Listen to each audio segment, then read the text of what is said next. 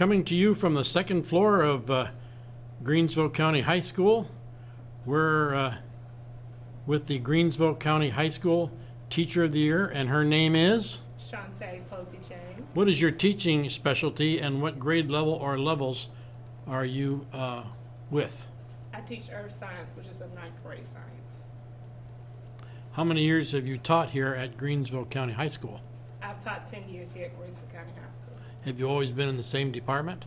Yes, I have. Teaching the same level? Yes, I have. Oh, you're a pro. Yes. All right.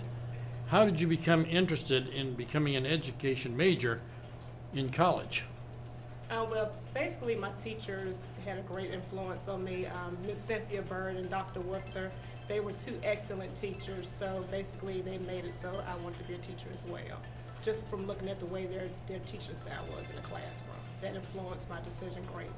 And what college did you do your undergraduate work? I did my undergraduate work with the University of North Carolina at Greensboro.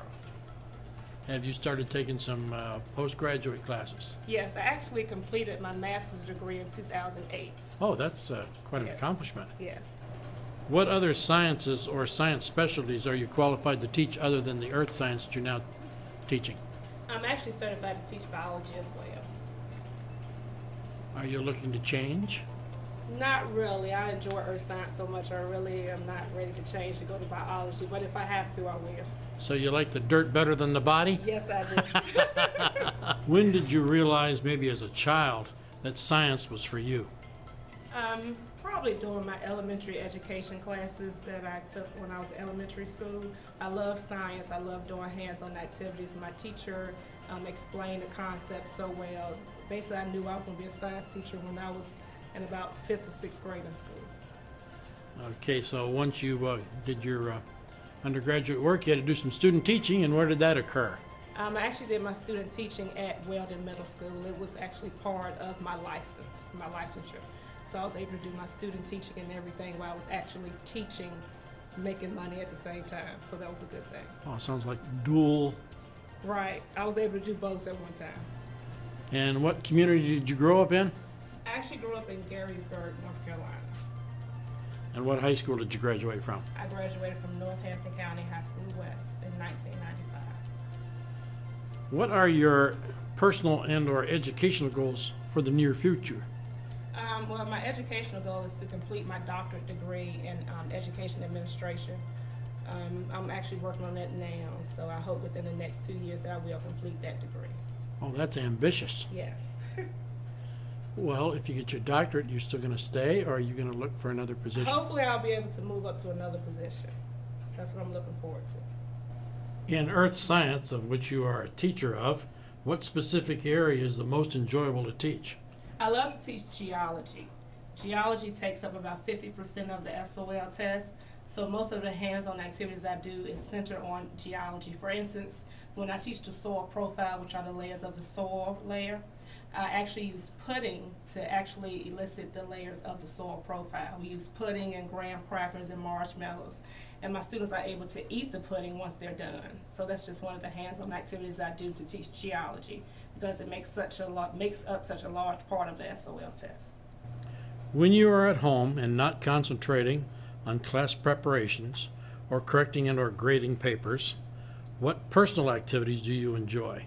Actually, when I'm at home, I teach a little bit more than I teach when I'm at school because my son is in kindergarten. So I spend a lot of my time going over sight words with him and going over math problems and helping him with his accelerated reader textbooks. So when I'm away from teaching, I'm at home still teaching. So. What's your typical day like here at Greensville High School? Well, I have 3 90-minute classes. Usually my class starts out with a quick start that my students take on the notes that they actually received the day before. After the quick start, I usually go into my lesson. I have hands-on models that my students can actually touch. I have PowerPoint presentations, and I also have independent practices that they complete. Sometimes I do those practices within a group.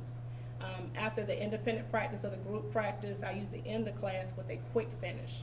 And that's usually on SOLs that I actually taught previously in the year. And I do that so students will not forget the information that they need to know for the SOL test. Experienced educators like yourself are often asked to assist someone going into teaching, and as you would become a cooperative teacher, what aspects of educational life needs to be passed on to those entering? Well, first of all, you need to be consistent. If you're not consistent in your classroom, you're not going to have good classroom management. Secondly, you need to be effective. You need to make sure that your lesson is catered directly to the SOLs that you're teaching. Thirdly, you need to respect your students. If your students know that you're not respecting them, then you're going to have a hard time in your classroom. What would you like to instill in your high school students that doesn't necessarily happen in a classroom setting? Well, I would like to instill in my students the importance of being good citizens and the importance of being a very respectful person in your community. Also the importance of respecting others and just being the best you can be. Time management for yourself as a teacher and time management for students is difficult with all that happens in life. As a teacher, what is the most difficult in managing your time? I think the most difficult parts in time management is just making sure that I keep my students' tasks on time, just to make sure I keep them interactive and keep the class rolling. So I make sure that I change what I do every 15 minutes in the classroom, and that kind of helps the time on task increase. So I make sure I don't do any activity that takes more than 15 minutes of the student's time, because they'll lose their actual attention span if you do. Is there anything that hasn't been stated by you today that you would like to convey to the community who is viewing you at this time? Well, I would just like the community to know that I have an actual passion to teach. I'm not here to make money. I'm not here for anything like that. I'm here to make sure that my students succeed in whatever educational endeavors they have or whatever they would like to do after school. I'm here to help them do that. I have a great passion to teach. I love, I teach, I inspire. Well, thanks for talking with us today. Congratulations on being Greensville County High School's Teacher of the Year, and good luck in the next step of the Teacher of the Year program. Thank you.